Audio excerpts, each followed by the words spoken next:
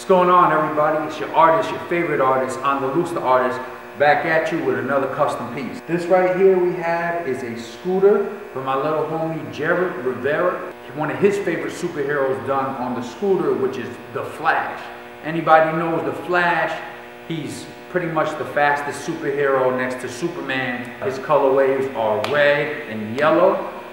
So the scooter he gave me is white. It has blue pads. So we're gonna leave the blue pads, but what we're gonna do is we're gonna paint this whole thing red. We're gonna give it yellow lightning bolts, the same as Flash, starting from the middle and going out. And on the bottom, I'm actually gonna do a painting of Flash running. What I'm gonna do is kind of go play by play, step by step when it comes to this custom piece. On the other ones, I just kind of painted. When I do my custom paint job, depending on pricing, I actually take it apart, sand it down, the whole nine. This one, we taped it up, as you can see here, taped up the lights, taped up the pads, actually put some plastic around the wheels so we don't get the paint that we spray on the extra parts. Instead of sanding it down, just gonna spray it with aerosol can. So if you guys wanna do this at home, you can do this at home. I'm excited and I hope you're excited. Let's go. We're gonna start off on this with a Montana spray can. You don't have to use Montana, you could use whatever spray can works for you. These are somewhat expensive, but I do use these on murals when I do big paintings. So I have a lot of these laying around, but we're gonna use a shock red. Make sure to shake your spray can and then spray a little over here, over there, away from it on an extra sheet of paper to make sure that it's spraying good and clear. And then we're gonna just spray about 8 inches away.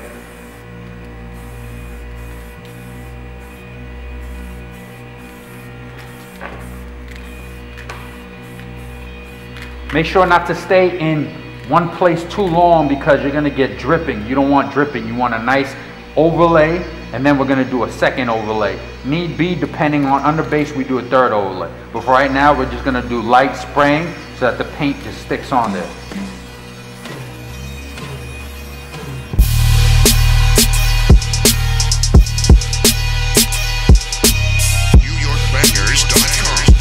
For you beginners, try not to rush the job. Take your time and make sure that the paint is fully dry and sealed before you hit it with a second base.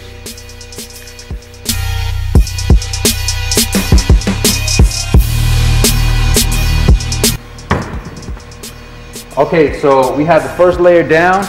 Give it some time to dry. You can give it about half an hour to an hour to 2 hours, depending on how damp it is in the room. Then you could go back and hit it with another layer.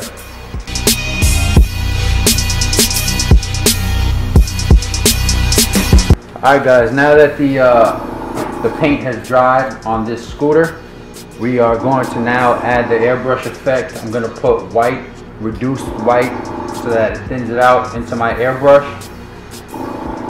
And then from there, I'm going to start painting. I'm going to give it a lightning effect. So we're going to start from one section, make it kind of really glow.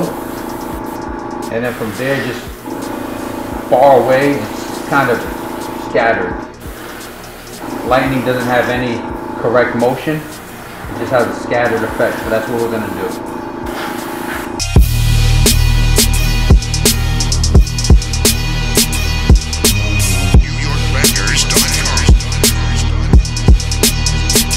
Okay, so now that we put that layer white, it's like a lot right now, it's overwhelming. We're going to put a sharper layer white in it, thinner line, so it looks like that bright power electricity. And then we're gonna give it an orange yellow glow. We're gonna put yellow and orange in to give it that sports gold. And then we're gonna go over it again in white to give it sharp, distinct lightning bolt look. And then a little bit more yellow overlay to give it that real electrical look. But we want it to look like the Flash. So we don't want it to be blue electric. We want it to be more like a yellow electricity. All right, so we're gonna go on with the white now.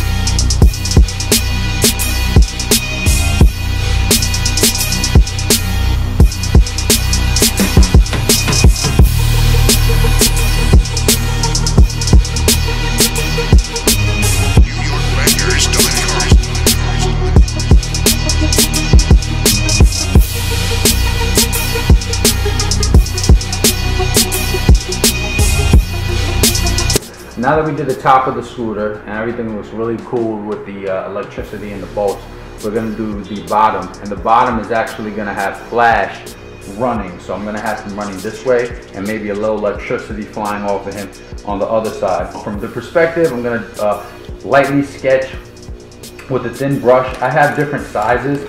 Really, the sizes depend on your skill ability and just pretty much what you want to do. There's no right or wrong way to do this. It's your own art style. The background is already the base color, so we're gonna keep the base color, the red of flash, and we're just gonna outline it in some maroons and some blacks, and then some of that yellow electricity and some white highlights, so it really gives that look that we're going for.